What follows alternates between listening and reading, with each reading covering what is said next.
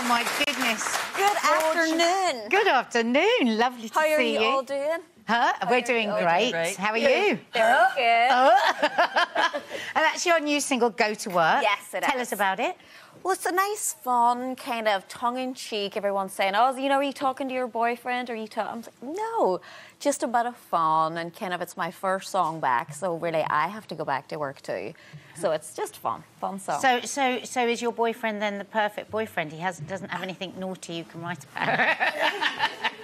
Does he get up and go to work? He does get up. Mornings are, he doesn't. He's a morning person, which is kind of, you're either a morning person or a night person, and I'm more of a night person. So when we first met, he would kind of be around in the morning, and when he get up and when I start talking about his hopes and dreams at like 8 in the morning, I was like, no, not the time for hopes and dreams. More at like 10 or 11, you know, a glass of wine, and then I'm more on it then, but not in the morning. No, I can't help noticing, Nadine, you're speaking with an accent there. Yeah. Yes. We've just been talking about accents. Do you ever have any issue, particularly living in America as you do? Do you get people going, I can't understand what Just you're there now. Yeah, I didn't quite understand it because it's quite a mixture of an Irish and American accent. I think it must be. You've been there 8 years now. Well, really, it's a very small town that I'm from, so it's not a typical Irish accent that people hear when they think they hear. You know, it's a Dublin accent or, you know, a Belfast accent. It's way more familiar, whereas where I'm from, it's a smaller town, and there's really not a lot of people, you know, around talking really with my American accent. in there, isn't Yeah. there? Yeah, well, I only have to speak to an American for 5 minutes and I'm starting getting the twang, and you've been there 8 years. Do you love it out there? I love it, I do. It's a beautiful part of the world. LA has lovely palm trees and love, but I'm really, really happy to be back home, to be back in... I mean, I was raised in Derry in Northern Ireland, so we weren't used to palm trees and it being... And sunshine. You know, 29 degrees every single day. So as great as what that is, you kind of feel a bit guilty when you're not out running the beach. We live by the beach. And if you're not, you know, exercising and surfing or doing something... It's exhausting. You know, it's exhausting. You want to just sit in the house, put the TV on, close the blinds, put the fire on and relax. So after a while, we were kind of getting, especially me and my mum, I moved over there with my parents, mum, dad, two sisters, my older sister's kids.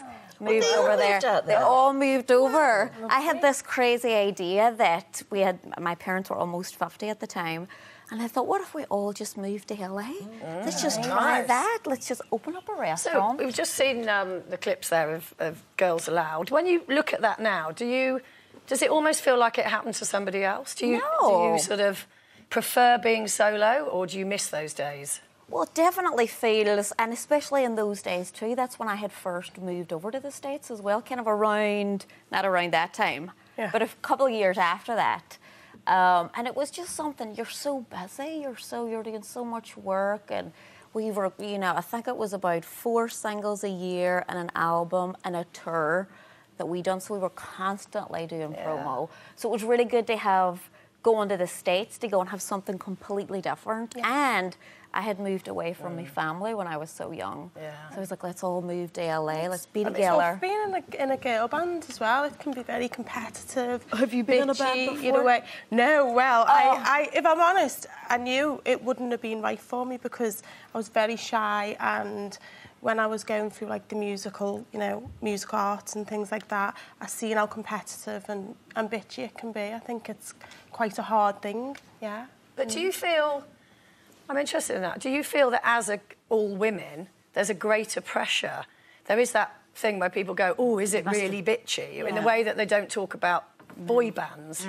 But it is well documented that you were about to go on stage and you were told that the band was splitting and you hadn't been involved in that decision. That is weird. Well, definitely when you're as part of a group, and I think boy bands fall under exactly the same thing, which is terrible. Girls will get the bad reputation. Boys are just as bad.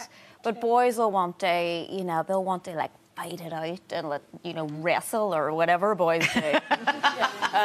So you didn't ever fight your other girls? Oh, my God, no way! No way! That would be terrible. I wouldn't have lasted 1 minute if that was, because it's definitely not in my personality. But it's, you know, and you're so busy and you're so young. So it's so difficult to not, you know, be overwhelmed by just the sheer amount of stuff that you're doing. And then because everything was going so well, our first song was #1 for a month. Wow. Which is like, what? Another week? So kind of that always outweighed the fact that, and the music I loved, and the shows that we done were so great that it was just kind of like, let's do another one, let's do it. That everything else kind of wasn't that important. And with this new single, have any of the girls been in touch? I spoke to Sarah was on this show. Yeah. And she had messaged me. She was like, let's do something afterwards. But I had to shoot the video for this song the next day. So I was like, Sarah, absolutely no way, because I know what'll happen. We'll go out, it'll start at lunchtime, and we'll say it's a good idea to get a glass of wine, and then it'll be 2 o'clock in the morning, and I'll have to get up and shoot the video and be like falling apart. So I haven't seen her, but yeah, she was really excited. Did you give her any advice on it. the Big Brother? Were you supportive of her going in? Well, I was, but it's, you know, when it's a friend, and because I love watching those shows, you know that they can go either really well one way or the other, not well. I saw you in the show. But you know what I really liked about when you were on there, because Perez Hilton was on there.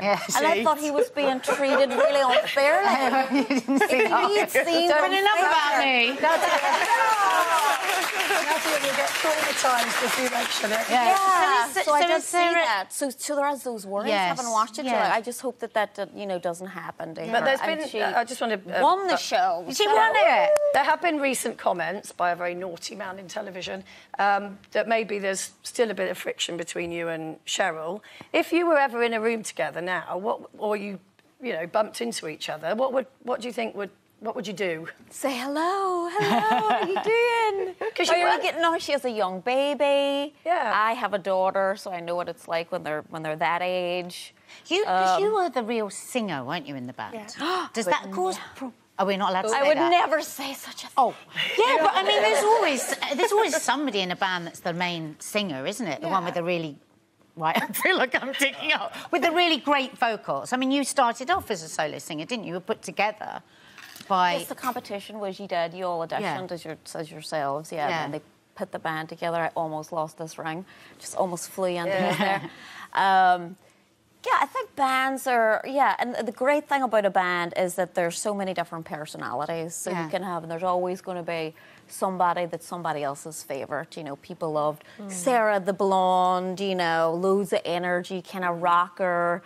And everybody has just their different personalities that people can attach to, and that is the great thing about being in a band. I suppose the stress of being in your sort of work, 'cause I mean, I can think of loads of jobs that I've left that I haven't kept in touch with my work colleagues. And I suppose at the end of the day, they're work colleagues, aren't they? You weren't best friends. Yeah, and it's a great thing that you can work together for so long. That was But you weren't friends beforehand. It's not like you were all at school together. I'm not even from the same country as them, really. So it would be really difficult. And we're all from different cities. So it was everybody having to kind of meet on a TV show and then put together in a band. And for us, we're the lucky ones. It worked out really, really well for us. There's no, you know, emotional Thank scarring. you. It's great to see you. Thank you for coming in. We love this single. Nadine Coyle.